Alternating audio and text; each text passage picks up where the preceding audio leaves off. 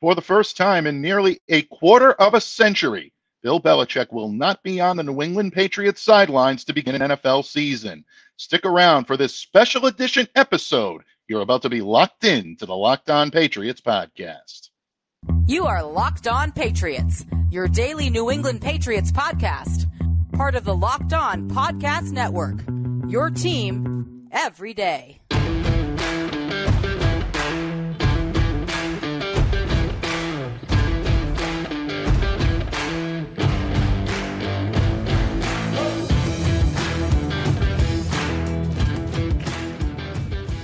Hello to all of you Foxborough faithful, and thank you once again for making Locked On Patriots a daily part of your New England Patriots coverage. Whether you're an everydayer, a casual listener, or a first-timer, welcome to the pod, and thank you for joining me here today. I'm your host, Mike Debate, and I cover your New England Patriots for Patriots Country of Sports Illustrated. Reach out to me. Let me know what's on your mind on X at MDAVATENFL. While you're out there showing some love to Locked On Patriots social media style, please follow our account there as well at LO_Patriots. And today, folks, is a bittersweet day in Patriots Nation. It's also crossover Thursday across the Locked On Podcast Network. Your New England Patriots may be out of the playoff picture, but it is still brought to you by our good friends over at PrizePicks, the easiest and most exciting way to play daily fantasy sports. Go to prizepicks.com/LockedOnNFL and use the code, all lowercase, LockedOnNFL, for a first deposit match up to $100.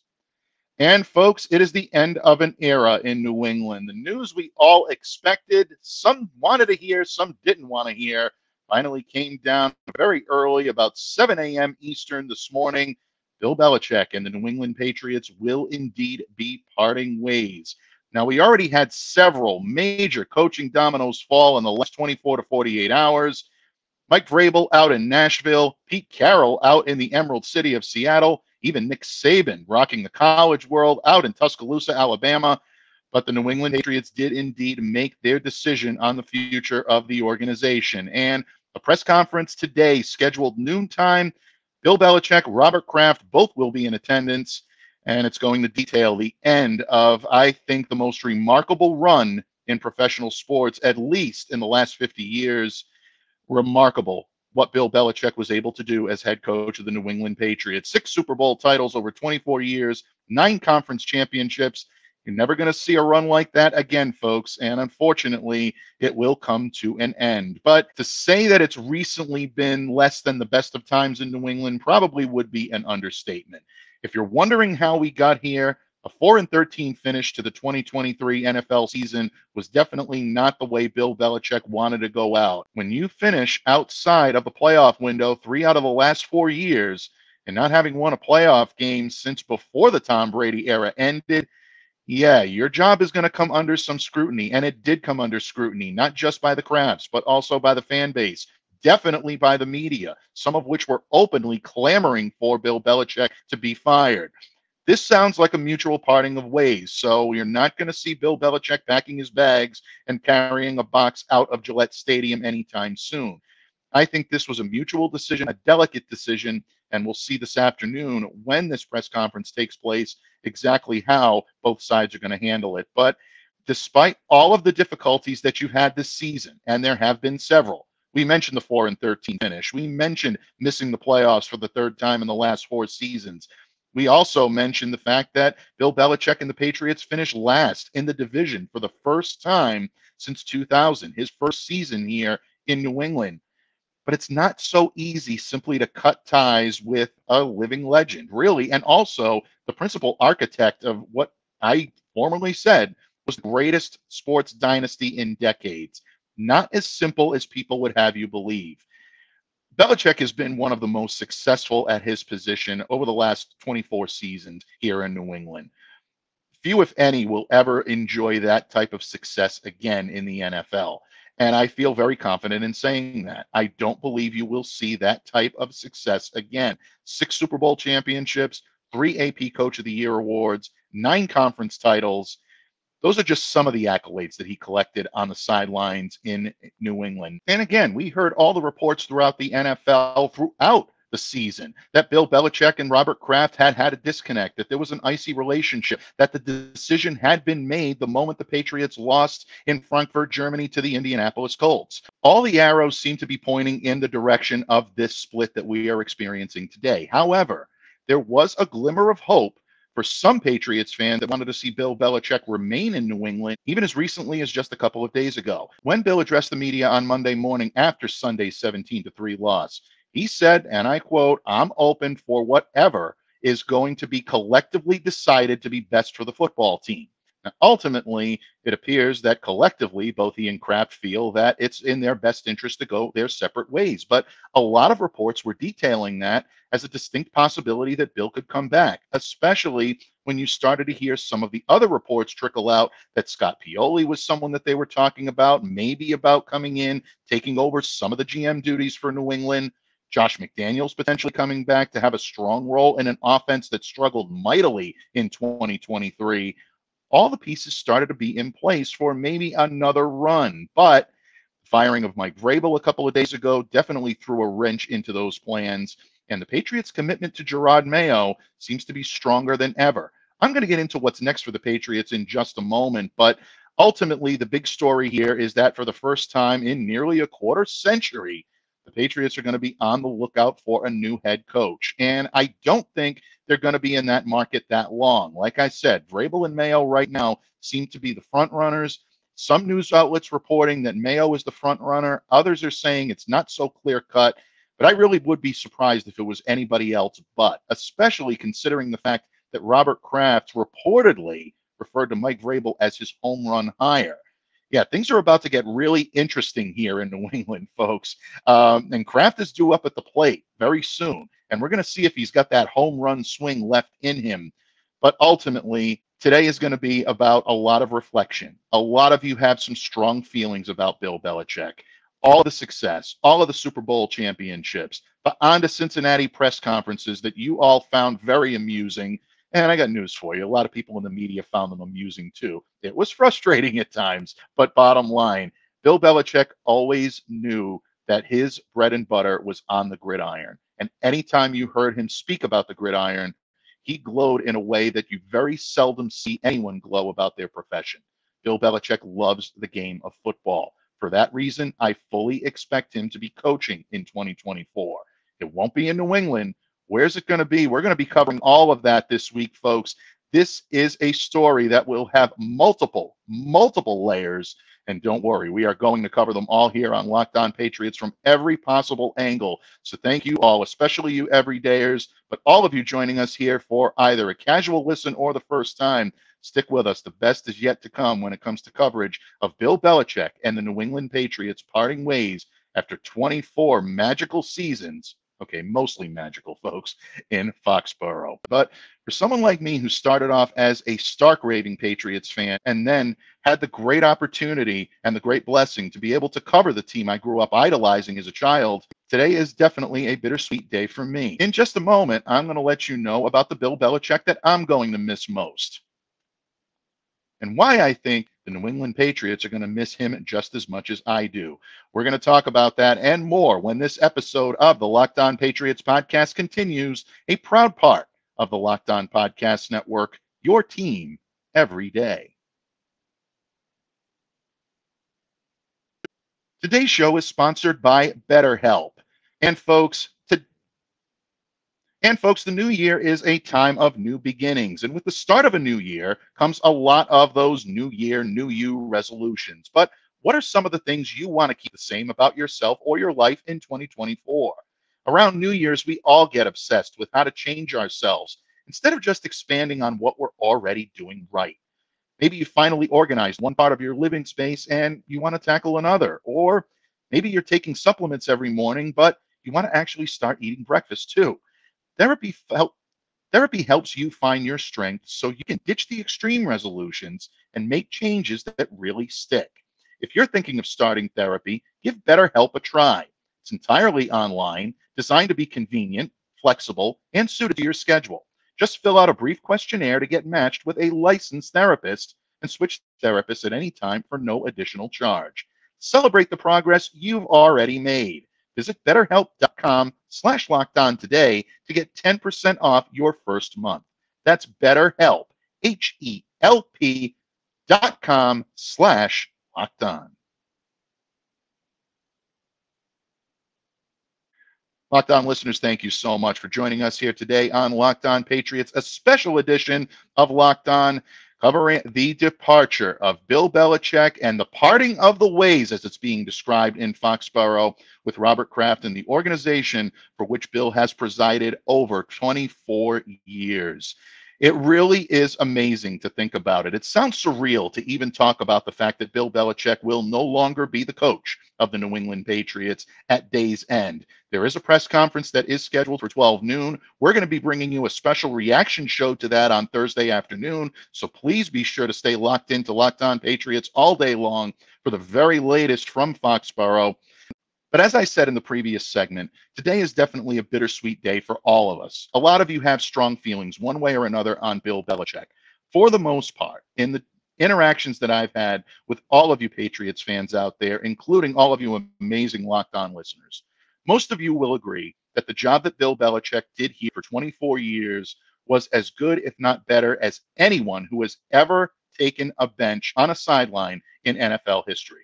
Bill Belichick was masterful at what he did, and he was truly the greatest coach that the New England Patriots could have hoped for when they hired him in 2000. His partnership with Tom Brady and Tom's ability on the field were the perfect marriage for this dynasty to prove what it proved. And you have to give an awful lot of credit to Robert Kraft in the front office for having the vision to get these two GOATs, and that's exactly what they are, the two greatest of all time, together in one area.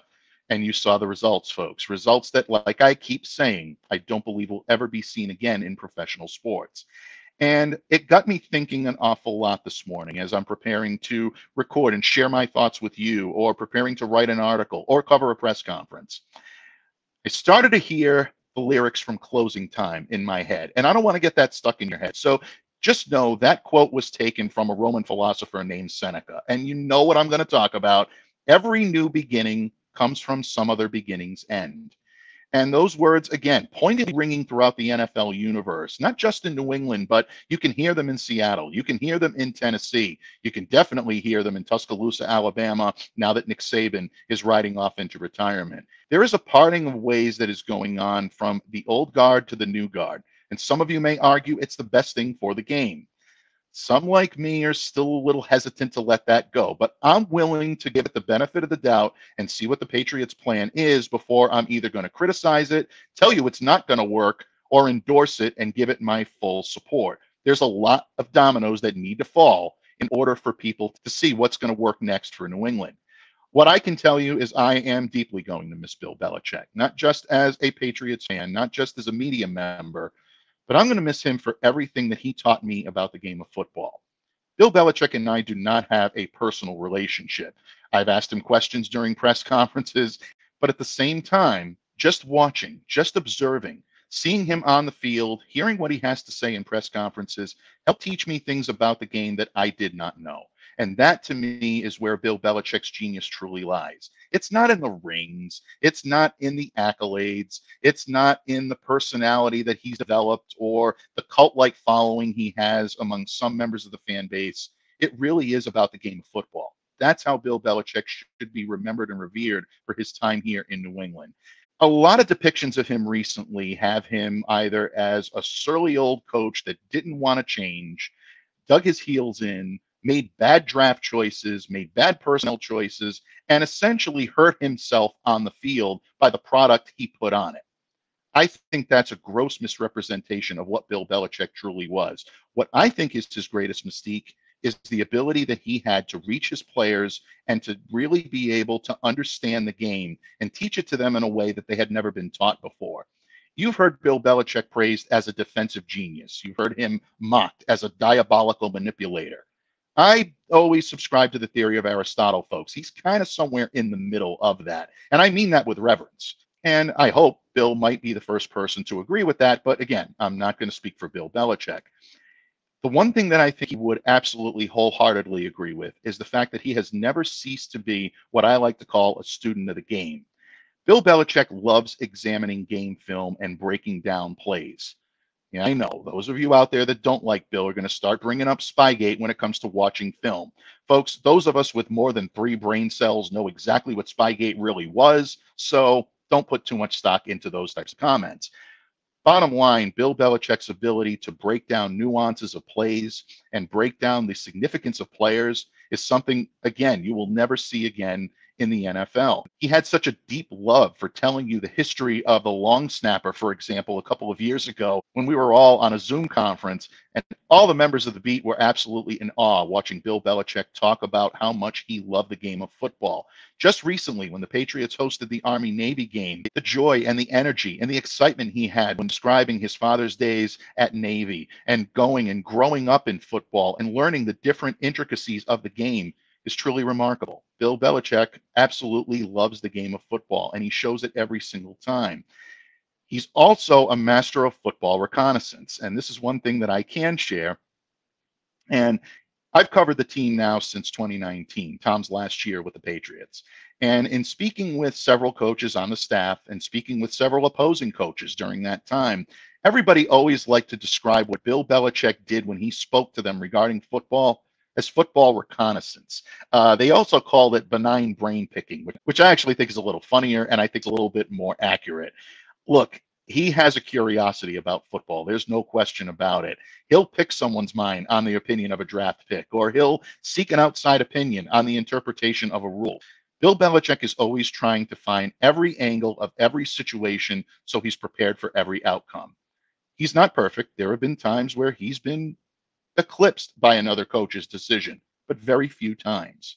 And that's something that, to me, describes Bill Belichick perfectly. You are not going to get one up on Bill Belichick unless you outworked him to the nth degree. And very few people can say that they've ever done that. But all of this game preparation, all of this film watching and breaking down the importance of players and the importance of plays and doing some football recon and benignly picking the brain of not only his colleagues, but also his opponents, really paled in comparison to what you saw Bill Belichick do on the field. We've seen images of him getting down in a three-point stance, snapping the ball to Mac Jones or Bailey Zappi, getting in there and showing the nuances of the game to his players. This is why his players loved playing for him, and they still will next year when Bill Belichick is in a new location. He will always give credit to his players, he'll always protect them, and he'll always put them in the best possible place to succeed.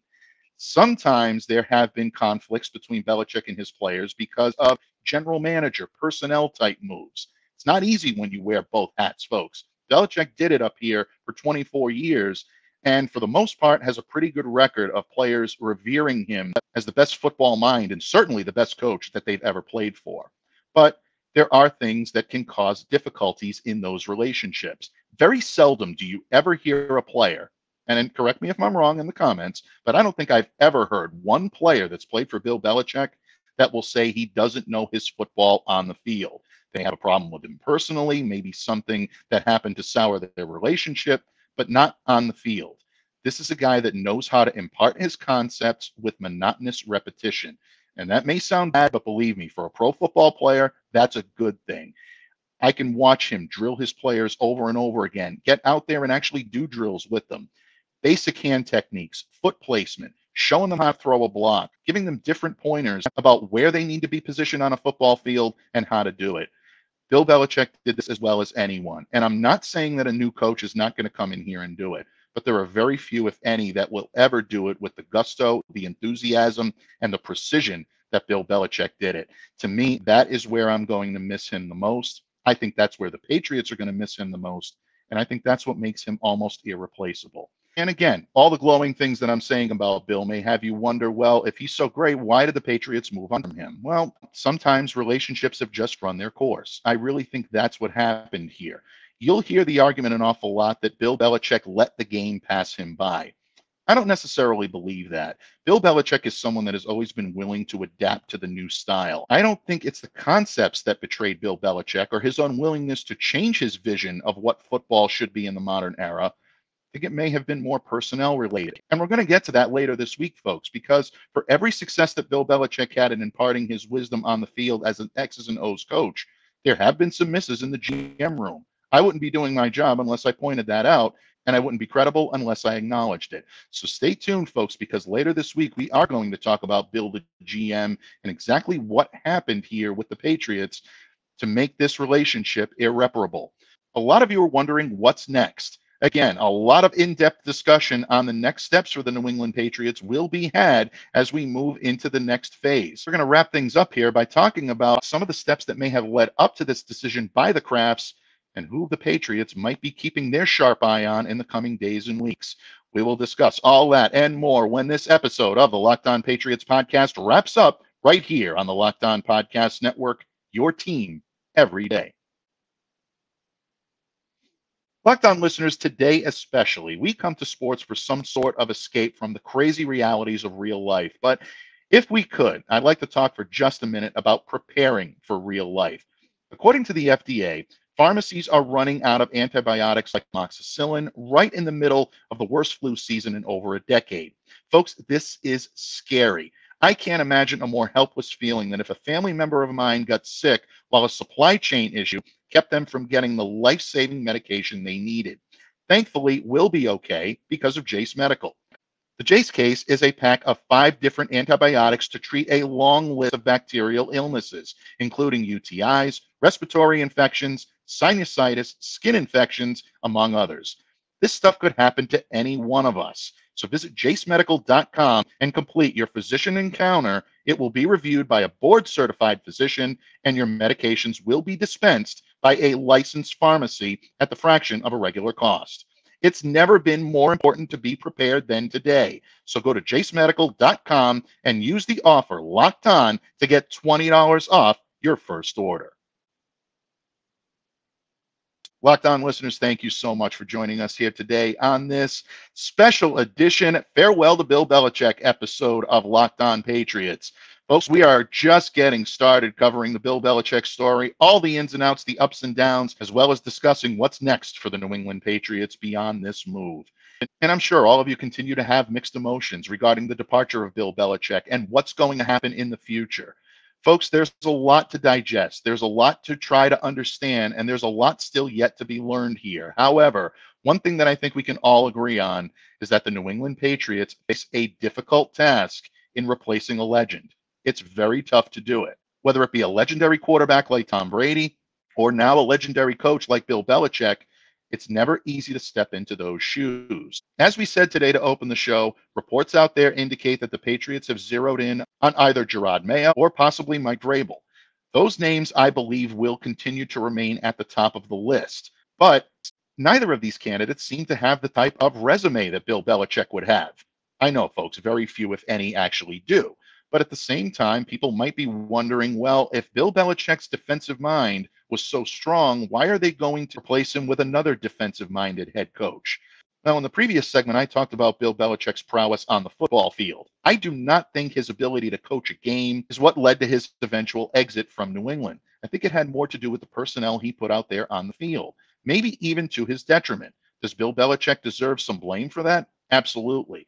And in my opinion, that's where some of the bloom came off the proverbial rose here. Ultimately, it may have been what made this relationship unsalvageable. Look, Belichick's recent history of high-value draft selections hasn't exactly been palatable to all of us out there in New England. A lot of it has caused indigestion among the fan base without being too blunt about it. But when you see players like Lamar Jackson with Baltimore, Deebo Samuel with the San Francisco 49ers, A.J. Brown with the Philadelphia Eagles, formerly with the Tennessee Titans, those guys are thriving while selections like Mac Jones, Tyquan Thornton, not exactly lighting up the Foxborough skies the way we had hoped. Things are going to get difficult, and they're going to get hard when it comes to media scrutiny, when it comes to fan scrutiny, and ultimately when it comes to your job evaluation by your bosses. And folks, ultimately, we'll see if Robert Kraft, Jonathan Kraft, and the Patriots Brain Trust made the right decision by moving on from Bill Belichick, the voice, Bill Belichick, the GM,